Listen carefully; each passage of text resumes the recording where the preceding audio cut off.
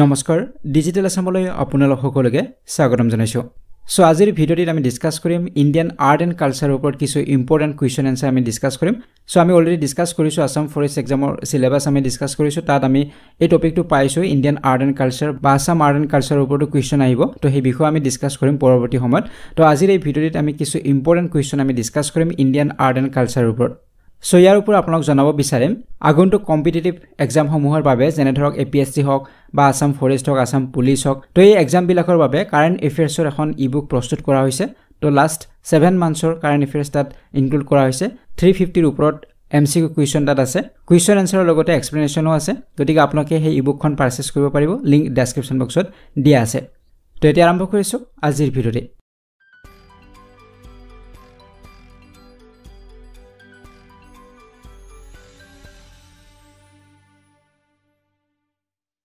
প্ৰথম প্ৰশ্নটো হৈছে which cave represent Hinduism, Buddhism and Jainism together at one place যে কোনটো গুহা হিন্দু ধৰ্ম বৌদ্ধ ধৰ্ম আৰু জৈন ধৰ্মক একেলগে এটা ঠাইত প্ৰতিনিধিত্ব কৰে Ajanta caves Elephanta caves বাৰ্বৰ hills and Ellora caves তো ইয়াৰ উত্তৰটো হ'ব option number D Ellora caves গতিকে ইলোৰা গুহাত বিভিন্ন তাত কেভ টেম্পলছ আছে গতিকে তাত তিনিটা ৰিলিজন তিনিটা ধৰ্মৰ আমি তাত স্থাপত্য শিল্পবিলাক পাওঁ যেনে বুদ্ধিজম হিন্দুজম আৰু জৈনিজম এই তিনিটা ধৰ্মৰ আমি তাত বিভিন্ন ষ্ট্ৰাকচাৰ বিলাক আমি পাওঁ গতিকে ইলোৰা কেভছে এই তিনিটা ধৰ্মক একেলগে প্ৰতিনিধিত্ব কৰে এটা আছে কোৱেশ্চন নম্বৰ 2 লৈকে which of the following folk dance is associated with Rajasthan যে নিম্নলিখিত কোনটো লোকনৃত্য ৰাজস্থানৰ সৈতে সম্পৰ্কিত যে আমি ফক ডান্সৰ বিষয়ে আমি অলৰেডি এটা ভিডিঅত আলোচনা কৰিছো তো যদি আপোনালোকে এই ভিডিঅ'টি চাই ওপৰত থকা আই বটনটো প্ৰেছ কৰি আপোনালোকে এই ভিডিঅ'টি চাব পাৰিব তো ৰাজস্থানৰ সৈতে জড়িত এটা ফক ডান্স হেতু হৈছে অপচন নম্বৰ ডি হ'ব শুদ্ধ উত্তৰ সুইচেনি গতিকে সুইচেনি হৈছে ৰাজস্থানৰ এটা লোকনৃত্য তো ইয়াৰ ওপৰত আৰু বহুকিটা নৃত্য আছে ৰাজস্থানৰ যে লোকনৃত্য ঘুমৰ আছে চক্ৰী আছে গানাগৰ আছে জুলন লীলা জুম্মা তো এনে ধৰণে বিভিন্ন লোকনৃত্য আছে গতিকে আমি লোকনৃত্যবিলাকৰ নাম আমি মনত ৰাখিব লাগিব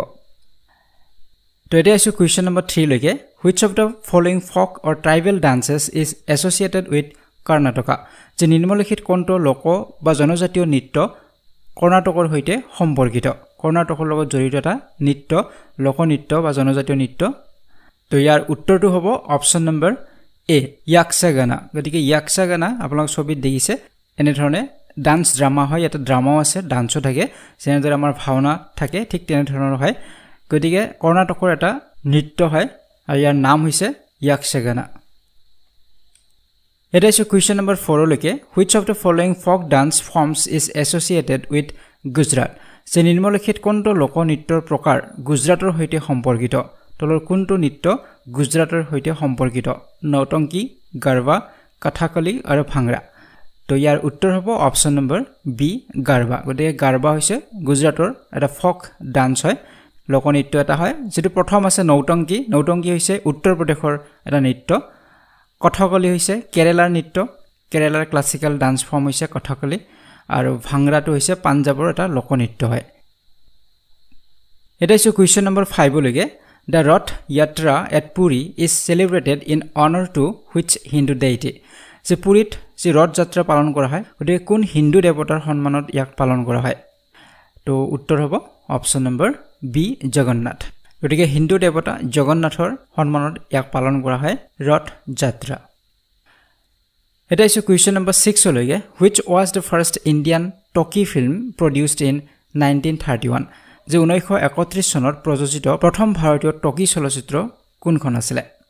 তো ইয়াৰ উত্তৰটো হ'ব অপচন নম্বৰ ডি আলমাৰা গতিকে আলমাৰা আছিল ভাৰতৰ প্ৰথমখন টকি চলচ্চিত্ৰ ইয়াৰ আগত চলচ্চিত্ৰবিলাকত কোনো সাউণ্ড নাছিলে আৰু ইয়াতে আমি সাউণ্ড শুনিবলৈ পাওঁ গতিকে এইখন আছিল প্ৰথম টকি চলচ্চিত্ৰ কেতিয়া ইয়াক প্ৰডিউস কৰা হৈছিল হেতু এটা প্ৰশ্ন হ'ব পাৰে 1931 ত এটা আছে কোৱেশ্চন নম্বৰ 7 লৈকে which is the most popular festival celebrated in Tamil Nadu যে তামিলনাডুত উদযাপন কৰা আটাইতকৈ জনপ্ৰিয় উৎসৱ কোনটো তো ইয়াৰ উত্তৰটো হ'ব অপচন নম্বৰ ডি পংগাল গতিকে পংগাল যেটো উৎসৱ এটো তামিলনাডুত পালন কৰা হয় তো এটো এটা হিন্দু হাৰভেষ্ট ফেষ্টিভেল হয় তো যেনেদৰে আমাৰ মাঘ বিহু এটা হাৰভেষ্ট ফেষ্টিভেল হয় শস্যবিলাক চপোৱাৰ পিছত আমাৰ এই ফেষ্টিভেল বিহু আহে মাঘ বিহু ঠিক তেনেদৰে এটো তেওঁলোকৰ হাৰভেষ্ট ফেষ্টিভেল হয় জানুৱাৰী মাহত এই উৎসৱ পালন কৰা হয় গতিকে তামিল সকলৰ দ্বাৰা পালন কৰা হয় বিশেষকৈ তামিলনাডুত হয় কিন্তু শ্ৰীলংকাত থকা তামিল সকলো ইয়াক পালন কৰে এটা ইছু কোৱেশ্চন নম্বৰ 8 লৈকে কলাট্টাম এণ্ড চলিয়া are the dance forms of which of two states যে কলাট্টাম আৰু চলিয়া নিম্নলিখিত কোনখন ৰাজ্যৰ নৃত্য প্ৰকাৰ গতিকে কোন দুখন ৰাজ্যত পালন কৰা হয় কলাট্টাম আৰু চলিয়া ইয়াৰ উত্তৰটো হ'ব option number B Andhra Pradesh and Uttarakhand গতিকে কলাট্টাম অন্ধ্ৰপ্ৰদেশত পালন কৰা হয় অন্ধ্ৰপ্ৰদেশৰ ৰুৰেল যিবিলাক এৰিয়া বা ভিলেজত এই ডান্সটো দেখিবলৈ পোৱা যায় আৰু চলিয়া হৈছে উত্তৰাখণ্ডত দেখিবলৈ পোৱা যায় এটা ইছু কোৱেশ্চন নম্বৰ 9 লৈকে হোৱেৰ is the film and television institute of India located যে ভাৰতীয় চলচ্চিত্ৰ আৰু দূৰদৰ্শন প্ৰতিষ্ঠান ক'ত অৱস্থিত আহমেদাবাদ মাইসূৰ মুম্বাই আৰু পুনে উত্তৰ হ'ব অপচন নম্বৰ ডি পুনে গতিকে ভাৰতীয় চলচ্চিত্ৰ আৰু দূৰদৰ্শন প্ৰতিষ্ঠানটো মহাৰাষ্ট্ৰৰ পুনেত অৱস্থিত তো এইটো এটা অটোনমাস ইনষ্টিটিউট হয় ভাৰত চৰকাৰৰ মিনিষ্ট্ৰি অফ ইনফৰমেশ্যন এণ্ড ব্ৰডকাষ্টিঙৰ এইটো এটা অটোনমাস ইনষ্টিটিউট হয় ইয়াক কেতিয়া প্ৰতিষ্ঠা কৰা হৈছিল 1960ত প্ৰতিষ্ঠা কৰা হৈছিল এটা ইছু কোৱেশ্চন নম্বৰ 10 লৈকে which people celebrates one of the harvest festival wangala যে কোন জনজাতীয় শস্য চপোৱা উৎসৱ wangala উদযাপন কৰে তো wangala যেটো উৎসৱ এটো কোনটো জনজাতিৰ লগত জড়িত তো উত্তৰ হ'ব অপচন নম্বৰ ডি গাৰো পিপল গতিকে গাৰো সকলে পালন কৰে wangala এটো এটা হাৰভেষ্ট ফেষ্টিভেল হয় শস্য চপোৱা পিছত ইয়াক পালন কৰা হয় তো ইয়াৰ ওপৰত wangala ফেষ্টিভেল অফ 100 ডান্স বুলিও কোৱা হয় ইয়াত 100টা ঢোল বজোৱা হয় এই ফেষ্টিভেলত বা ইয়াৰ যেটো ডান্স ফৰ্ম হয় ইয়াতে গতিকে ইয়াক ফেষ্টিভেল অফ 100 ড্ৰামছ বুলিও কোৱা হয় গতিকে গাৰো সকলে পালন কৰে বিশেষকৈ মেঘালয়ত পালন কৰা হয় তাৰ ওপৰত নাগালেণ্ডৰ গাৰো সকলেও পালন কৰে অসমত থকা গাৰো সকলেও ইয়াক পালন কৰে এটা ইছু কোৱেশ্চন নম্বৰ 11 লৈ বহুৱা dance is a traditional event of which পিপল যে বহুৱা নৃত্য কাৰ পৰম্পৰাগত অনুষ্ঠান এই ডান্সটো কোনটো জনজাতিৰ লগত জড়িত উত্তৰ হ'ব অপচন নম্বৰ এ হনৱাল কছাৰী গতিকে হনৱাল কছাৰী সকলৰ লগত জড়িত হৈছে বহুৱা নৃত্য এটা ইছু কোৱেশ্চন নম্বৰ 12 লৈকে বাইখো ফেষ্টিভেল ইজ সেলিব্ৰেটেড বাই যে বাইখো উৎসৱ কাৰ দ্বাৰা পালন কৰা হয় তো ইয়াৰ উত্তৰটো হ'ব অপচন নম্বৰ সি ৰাভা গতিকে ৰাভা সকলে পালন কৰে বাইখো উৎসৱ এটা ইছু কোৱেশ্চন নম্বৰ 13 লৈকে in which of the following festivals R বট ৰেচেছ এ স্পেচিয়েল ফিচাৰ যে নিম্নলিখিত কোনটো উৎসৱত নাও খেল এক বিশেষ বৈশিষ্ট্য কোনটো উৎসৱত নাও খেল দিয়া হয় বা নাও খেল এটা ইয়াৰ বৈশিষ্ট্য হয় তো অনাম ৰঙালী বিহু নৱৰাত্ৰি আৰু পংগল উত্তৰ হ'ব অপচন নম্বৰ এ অনাম গতিকে অনামটো এটা হাৰভেষ্ট ফেষ্টিভেল হয় যেনেদৰে পংগলটো এটা হাৰভেষ্ট ফেষ্টিভেল আছিল শস্য চপোৱাৰ পিছত ইয়াক পালন কৰা হয় ঠিক তেনেদৰে অনামটো এটা হাৰভেষ্ট ফেষ্টিভেল হয় ইয়াক কেৰালাত পালন কৰা হয় তো এই উৎসৱৰ লগত সংগতি ৰাখি এটা নাও খেল ইয়াত কৰা হয় আৰু এই নাও খেলটোক বল্লাম কলি বুলি কোৱা হয় এটো মনত ৰাখিব এটো প্ৰশ্ন আহে তো বল্লাম কলি হৈছে এই নাও খেলটোৰ নাম গতিকে অনাম ফেষ্টিভেলৰ লগত জড়িত হয় এটা ইছু কোৱেশ্চন নম্বৰ 14 লৈকে থাংটা এ মাৰ্শিয়েল art form is associated with which state of India যে থাংটা এক সমৰ কলা বা যুদ্ধ কলা ভাৰতৰ কোনখন ৰাজ্যৰ সৈতে সম্পৰ্কিত তো এই মাৰ্শিয়েল যেটো আৰ্ট ফৰ্ম থাংটা এটো কোনখন ৰাজ্যৰ সৈতে জড়িত তো উত্তৰ হ'ব অপচন নম্বৰ সি মণিপুৰ গতিকে মণিপুৰৰ এটা আৰ্ট ফৰ্ম মাৰ্শিয়েল আৰ্ট ফৰ্ম হয় থাংটা এটা ইছু কোৱেশ্চন নম্বৰ 15 লৈকে Which of the following language has been given the status of classical language by central government in 2014? যে নিম্নলিখিত কোনটো ভাষাক 2014 চনত কেন্দ্ৰীয় চৰকাৰে শাস্ত্ৰীয় ভাষাৰ মৰ্যাদা প্ৰদান কৰিছে যে 2014 চনত কেন্দ্ৰীয় চৰকাৰে শাস্ত্ৰীয় ভাষাৰ ক্লাছিকেল ল্যাঙ্গুৱেজৰ মৰ্যাদা প্ৰদান কৰিছে গতিকে কোনটো ভাষাক প্ৰদান কৰিছে এটো হল প্ৰশ্ন উত্তৰ হ'ব অপচন নম্বৰ সি উৰিয়া গতিকে উৰিয়া ভাষাটোক শাস্ত্ৰীয় ভাষা হিচাপে কেন্দ্ৰীয় চৰকাৰে স্বীকৃতি দিছিলে মৰ্যাদা দিছিলে 2014 চনত তো আমাৰ ভাৰতবৰ্ষৰ বৰ্তমান 6টা ক্লাছিকেল ল্যাঙ্গুৱেজ আছে 6 ক্লাছিকেল ল্যাঙ্গুৱেজেস তো প্ৰথমটো আছিল তামিল একেবাৰে প্ৰথম কোনটো হেতু প্ৰশ্ন আহে প্ৰথম আছিল তামিল আৰু 2004 চনত ইয়াক ডিক্লেয়াৰ কৰা হৈছিল ক্লাছিকেল ল্যাঙ্গুৱেজ হিচাপে গতিকে এটো মনত ৰাখিব প্ৰথম ক্লাছিকেল ভাষা হৈছে তামিল ভাষা তাৰ পিছত 2005 চনত দিয়া হৈছে সংস্কৃত 2008 ত দিয়া হৈছে কানাড়া 2008 ত আনটা দিয়া হৈছিল তেলেগু 2013 চনত দিয়া হৈছিল মালায়ালম আৰু 2014 চনত দিয়া হৈছে উৰিয়া তো একেটা হৈছে কেন্দ্ৰীয় চৰকাৰৰ দ্বাৰা স্বীকৃতি পোৱা ক্লাছিকেল ল্যাঙ্গুৱেজ এটা ইছু কোৱেশ্চন নম্বৰ 16 লৈকে Which of the following is a popular dance form of Lakshadweep Island? তো নিম্নলিখিত কোনটো লক্ষদ্বীপৰ এটা জনপ্ৰিয় নৃত্য যে লক্ষদ্বীপৰ এটা জনপ্ৰিয় নৃত্য কোনটো হেতু হল প্ৰশ্ন কথক কুচিপুড়ি কলি আৰু কলকালি তো ইয়াৰ উত্তৰ হ'ব অপচন নম্বৰ ডি কলকালি গতিকে কলকালি হৈছে লক্ষদ্বীপৰ এটা জনপ্ৰিয় নৃত্য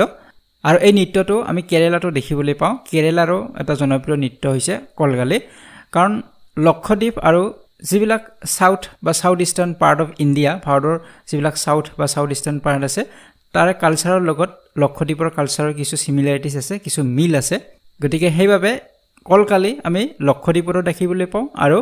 কেৰেলাতো দেখিবলৈ পাওঁ কিন্তু কিছু হয়তো অমিল থাকিব বেছিভাগ তাত সিমিলাৰিটি আছে এটা ইছু কোৱেশ্চন নম্বৰ 17 লৈকে in which state is the religious festival Ganesh Chaturthi সেলিব্ৰেটেড with গাস্টো যে কোনখন ৰাজ্যত ধৰ্মীয় উৎসৱ গণেশ চতুৰ্থী উৎসাহেৰে উদযাপন কৰা হয় সাধাৰণতে গণেশ চতুৰ্থী ভাৰতৰ প্ৰায়ভাগ ৰাজ্যতে পালন কৰা হয় কিন্তু অধিক উৎসাহেৰে বা মেইনলি কোট পালন কৰা হয় হেতু হল প্ৰশ্ন তো উত্তৰ হ'ব অপচন নম্বৰ সি মহাৰাষ্ট্ৰ গতিকে মহাৰাষ্ট্ৰত বিশেষকৈ পালন কৰা হয় বা অধিক উৎসাহেৰে পালন কৰা হয় গণেশ চতুৰ্থী আৰু এটো লৰ্ড গণেশৰ জন্মদিন হিচাপে পালন কৰা হয় গণেশ চতুৰ্থী এটা ইছু কোৱেশ্চন নম্বৰ 18 লৈকে জালিকাট্টু is associated with which Indian festival যে জালিকাট্টু কোনটো ভাৰতীয় উৎসৱৰ সৈতে জড়িত যে জালিকাট্টু এবিধ খেল আপোনালোকে ছবিত দেখিছে এনেদৰে এটা মহ এৰি দিয়া হয় আৰু ছবিত দেখাৰ দৰে এনেদৰে মহটোৰ লগত যুঁজ কৰা হয় গতিকে এই যেটো খেল জালিকাট্টু তো এটো কোনটো উৎসৱৰ সৈতে জড়িত তো ইয়াৰ উত্তৰটো হ'ব অপচন নম্বৰ বি পংগাল পংগালৰ সৈতে জড়িত সো অলপ আগত আমি পালো যে তামিলনাডুত ইয়াক পালন কৰা হয় পংগাল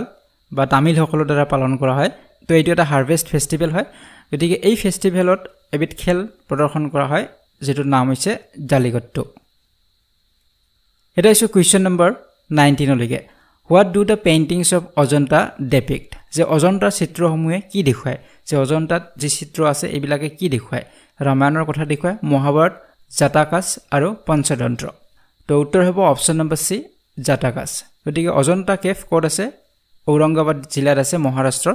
তো এটা মনত ৰাখিব এইবিলাক আমি আগৰ এটা ভিডিঅ'ত আলোচনা কৰিছো মনুমেণ্টছ অফ ইণ্ডিয়া তো এই কেভছত বিভিন্ন ধৰণৰ পেইণ্টিংছ আছে স্কাল্পচাৰ আছে তাত আমি বুদ্ধিষ্ট ৰিলিজিয়াছ আৰ্ট কিছুমান পাওঁ বুদ্ধ ধৰ্মৰ লগত জড়িত কিছু আৰ্ট আমি পাইছো গতিকে এইবিলাক জাটাকা টেলছত অন্তৰ্ভুক্ত হৈ আছে গতিকে এই টেলছ বিলাকে ইয়াত খোদিত কৰা হৈছে অজন্তা চিত্ৰসমূহত গতিকে উত্তৰ হ'ব অপচন নম্বৰ সি জাটাকা এটা ইছু কোৱেশ্চন নম্বৰ 20 লৈকে in which state is the folk painting Madhubani popular যে কোনখন ৰাজ্যত লোকচিত্ৰ মধুবাণী জনপ্ৰিয় উত্তৰ হ'ব অপচন নম্বৰ সি বিহাৰ গতিকে বিহাৰৰ এবিধ জনপ্ৰিয় ছবি বা পেইণ্টিং হৈছে মধুবাণী গতিকে মধুবাণী পেইণ্টিংক মিথিলা পেইণ্টিং বুলি কোৱা হয় কাৰণ বিহাৰৰ মিথিলা ৰিজিয়নত বা মিথিলা অঞ্চলত ই যথেষ্ট জনপ্ৰিয় হয় গতিকে এই পেইণ্টিংত যিবিলাক কালাৰ ব্যৱহাৰ কৰা হয় ৰং ব্যৱহাৰ কৰা হয় এটো নেচাৰেল কালাৰ ব্যৱহাৰ কৰা হয় গতিকে এইবিলাক গছৰ পাতৰ পৰা কালাৰ বনোৱা হয় বা ফুলৰ পৰা ফলৰ পৰা গতিকে এনেদৰে নেচাৰৰ পৰাই কালাৰবিলাক সৃষ্টি কৰা হয় গতিকে ইয়াক মধুবাণী পেইণ্টিং বুলি কোৱা হয় এটা ইছু কোৱেশ্চন নম্বৰ 21 লৈকে ৰাজা Ravi Barma of Kerala was A distinguished যে কেৰেলাৰ ৰাজা ৰবি বৰ্মা কোন ক্ষেত্ৰত বিশিষ্ট আছিল কোনটো ক্ষেত্ৰত dancer painter poet and singer কোনটো ক্ষেত্ৰত তেওঁ ডিস্টিংগুইশড পাৰসন আছিল উত্তৰ হ'ব অপচন নম্বৰ বি পেইণ্টাৰ গতিকে তেওঁ পেইণ্টিং জগতত তেওঁ যথেষ্ট তেওঁৰ অৱদান আছে গতিকে পেইণ্টিংৰ লগত তেওঁ জড়িত এটা ইছু কোৱেশ্চন নম্বৰ 22 লৈকে The Lalit Kala Academy is devoted to the promotion of যে ললিত কলা একাডেমি কোন ক্ষেত্ৰত প্ৰচাৰৰ বাবে সমৰ্পিত যে কোনটো ক্ষেত্ৰত তেওঁলোকে প্ৰচাৰ কৰে ললিত কলা একাডেমি তো ইয়াৰ উত্তৰ হ'ব অপচন নম্বৰ এ ফাইন আৰ্টছ গতিকে ফাইন আৰ্টছ প্ৰমোট কৰে ললিত কলা একাডেমি ফাইন আৰ্টছ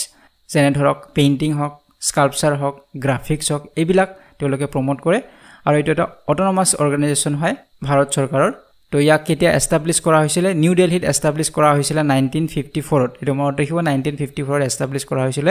ললিত কলা একাডেমি গতিকে এওঁলোকে প্ৰমোট কৰে ইণ্ডিয়ান যিবিলাক আৰ্ট আছে ইণ্ডিয়ান আৰ্ট বিলাক প্ৰমোট কৰে ভাৰতৰ ভিতৰতে হওক বা ভাৰতৰ বাহিৰত হওক বিদেশত হওক তেওঁলোকে প্ৰমোট কৰে আৰু ইয়াৰ হেডকোৱাৰ্টাৰ ক'ত hudiব পাৰে নিউ দিল্লীত হৈছে ইয়াৰ হেডকোৱাৰ্টাৰ এটা ইছু কোৱেশ্চন নম্বৰ 23 লৈকে Which monument is known as the National Monument of India? যে কোনটো স্মাৰকক ভাৰতৰ ৰাষ্ট্ৰীয় স্মৃতি স্তম্ভ বুলি কোৱা হয় ভাৰতৰ ৰাষ্ট্ৰীয় স্মৃতি স্তম্ভ বুলি কোনটো স্মাৰকক কোৱা হয় মনুমেণ্টক কোৱা হয় উত্তৰ হ'ব অপচন নম্বৰ এ ইণ্ডিয়া গেট গতিকে India গেটক national monument of India বুলি কোৱা হয় আৰু ইণ্ডিয়া গেটক অৰিজিনেলি কোৱা হয় অল ইণ্ডিয়া ৱাৰ মেমৰিয়েল বুলি কোৱা হয় গতিকে ইণ্ডিয়া গেট ক'ত আছে নিউ দিল্লীত আছে এটা আছে কোৱেশ্চন নম্বৰ 24 লৈকে who amongst the following is renowned in Hindustani classical music Vogel so নিম্নলিখিত কোনজন হিন্দুস্তানী শাস্ত্ৰীয় সংগীতত কণ্ঠস্বৰ প্ৰসিদ্ধ গতিকে কণ্ঠস্বৰ হিচাপে শাস্ত্ৰীয় সংগীতত কোনজন প্ৰসিদ্ধ হয় হেতু হল প্ৰশ্ন উত্তৰ হ'ব option number B M S Subbulakshmi গতিকে এম এছ সুবলক্ষ্মী হৈছে কাৰ্নেটিক ভোকেলিষ্ট হয় এগৰাকী প্ৰসিদ্ধ কাৰ্নেটিক ভোকেলিষ্ট আৰু তেখেত প্ৰথম গৰাকী মিউজিচিয়ান হয় যিয়ে ভাৰত ৰত্ন বঁটা লাভ কৰিছিল এটা আছে কোৱেশ্চন নম্বৰ 25 লৈকে In which of the following dance forms Birju Maharaj attained prominence? যে নিম্নলিখিত কোনটো নৃত্য প্ৰকাৰত বিৰজু মহাৰাজে প্ৰাধান্য লাভ কৰিছিল কোনটো নৃত্য প্ৰকাৰৰ লগত জড়িত বিৰজু মহাৰাজ উত্তৰ হ'ব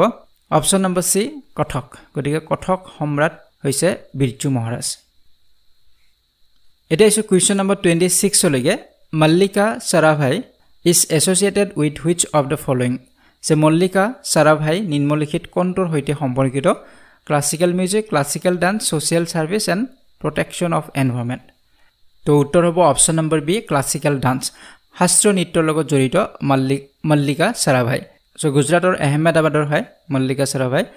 আৰু ক্লাসিক্যাল ডান্সাৰ হয় বিশেষকৈ কুচিপুড়ি আৰু ভাৰতনাট্যমৰ লগত জড়িত হয়